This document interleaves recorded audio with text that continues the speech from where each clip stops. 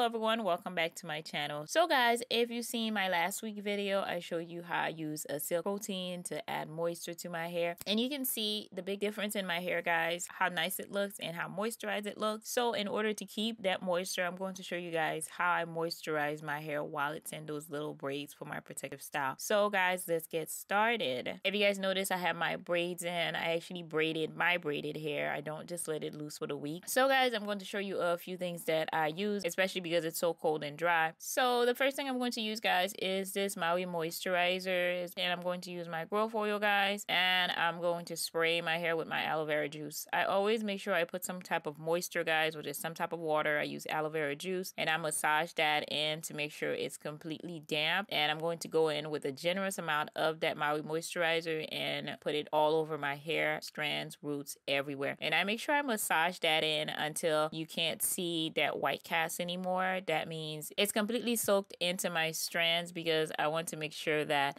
it's not sitting on top of my hair. It's actually going in there, soaking in and moisturizing it like I want it to. And if you guys pay attention, this is pretty much the difference. Once you get it in there, you can see that white cast on top on one side where you can barely see it on the other side. So after I put that moisturizer on, guys, I'm going to put on my growth oil, and I go all over my hair. I go on the roots, make sure it gets in there from front to back, and make sure I get my edges as well. And you don't have to put a whole lot. I just make sure I have enough all around the sections of my hair, because I'm going to go and massage that in for about 1 to 3 minutes, guys. Massaging that oil in your scalp, guys, is great because it's going to help the oil sink in your scalp, soak in there, and get in your roots like you want it to. And I just use a little bit of extra oil to go over the strands all over it again. And the last thing I do, guys, is use shea butter, and I use quite a bit of it again, and I go all over my hair, strands, and roots with this, and that's how I sealed everything in. It may seem like it's a little bit much, but I go in, I put a generous amount of shea butter because my hair needs that to keep that moisture in. And if your hair is high porosity like mine that loses moisture pretty quickly, especially in this cold month, I suggest you use a generous amount of shea butter to make sure that your hair is completely sealed in, that moisture is staying in, so you can make sure that your hair is staying healthy. And make sure to massage that in, massage it in your roots, massage it everywhere to make sure it's getting in there, just to make sure that it's sealing in and your moisture is sealing in there. Now, if you guys notice, once I go over the ends, I wanted to show you guys how much better they look. They don't look dry anymore. They don't look like they were in the beginning, and that's because I put all that moisture in and I sealed it in. And last, guys, I'm just going to pretty much 2-strand twist this down